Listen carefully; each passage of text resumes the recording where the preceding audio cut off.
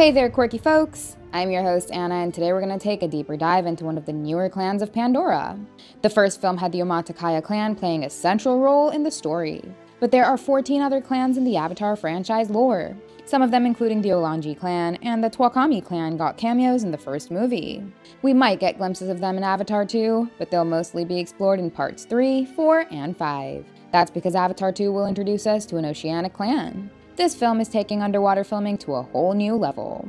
Forget what you saw in Aquaman or in Wakanda Forever, because James Cameron is going to show us who's the boss. But this underwater spectacle is coming because Avatar 2 is going to feature the Oceanic Metkayina clan. The last Avatar film only featured one particular clan, which was the Omaticaya clan.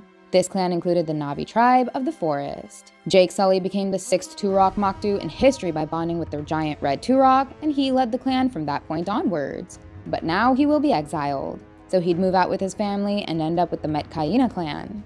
But before we go deep underwater, it would be nice if you guys would hit the like and subscribe buttons and show us some support. Okay now, assuming that you're all good boys and good girls, you did exactly what I asked you to do. Let's get to business. The Metkayina is an Oceanic Na'vi clan located on Pandora's reefs. They will be featured quite heavily in the way of water.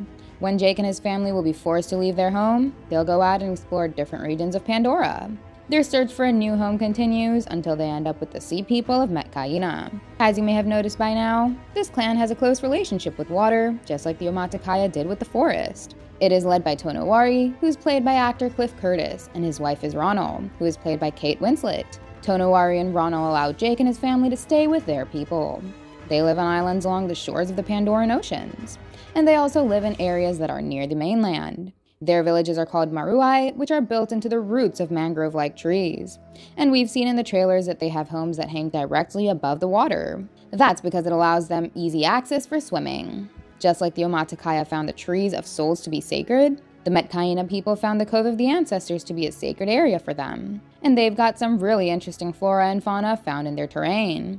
For instance, we'll be seeing creatures like the Dorado verde, the pincer fish, and the Papa Mantis tree. While clans like the Omaticaya ride dire horses, and they go through rituals to bond with Ikrans, the youngsters of the Metkayina people have to bond with a Surok, that's also called a skimwing.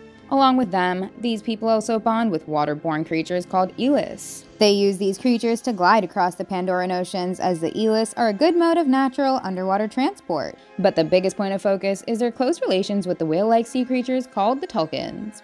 They are able to communicate with these sentient water creatures. In fact, the Metkayina consider them to be their siblings. Each member of this Oceanic clan has a Tulkun spirit brother or a spirit sister, and they also have to pass various ritual tests with their Tulkun spirit brother or sister.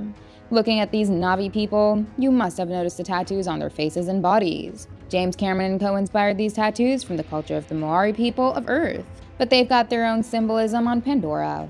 Out of the 15 Na'vi clans on the planet, only the Metkayina people are known to practice the art of tattooing. All tattoos are created with inks that come from special animals, and they are unique to every individual as they tell about their histories and lives. Even the locations of these tattoos are unique for everyone. Tattoos over the heart and chest symbolize the safe embrace of the central island. A hunter of the deep sea has densely tattooed arms and less on their chest, and someone like Tonowari, who is the leader, has a lot of ink on his face. Everyone who receives a tattoo considers it as a gift from the clan and the goddess Ewa herself.